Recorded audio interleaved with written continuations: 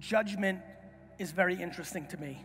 I've come to realize in the last 3 years that it is judgment that is stopping 90% of this audience. Especially when you go into different subcultures, it is scary to me how many of you are not doing things because you're worried about what your parents would think.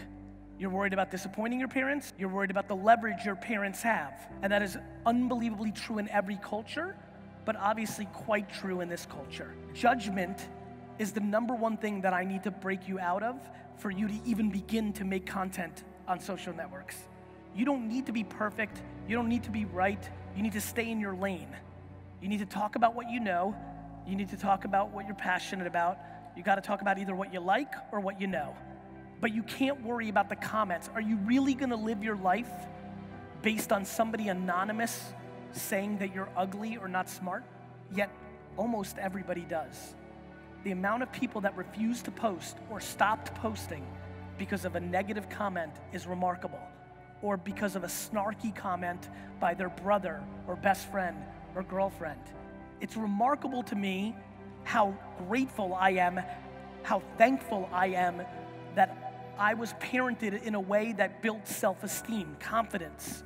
And I'm grateful and also sad by how many aren't.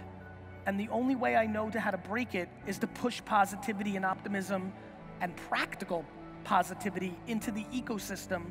If you're sitting in this audience today and you're not happy, and I mean this, like really ask yourself, are you happy? It's really been interesting to me to find something that works, which is you have to change who you're listening to. If you're sitting in this audience today and you're not happy, you have to change who you're listening to. It's scary to me that 85% of the people that are here today are here for one reason. They're looking for something because most likely a parent put them in a position that hasn't allowed them to feel fully comfortable. And so what has gotten me more motivated than ever around this subject matter is this, and I'm gonna keep going back to it.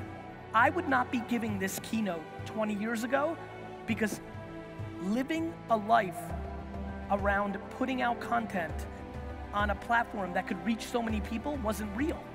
When the internet wasn't here, it was harder to do what you love. It was harder to be practical. You couldn't work your day job and then start a whole nother big career after because it was late at night and the internet didn't exist, so there was no scale. You know what, we're gonna open a store that was only open from 9 p.m. to midnight? It wasn't practical. It is now. This is like, I wish everybody here understood, including me, how lucky we are to be living in a world where the internet is now a thing.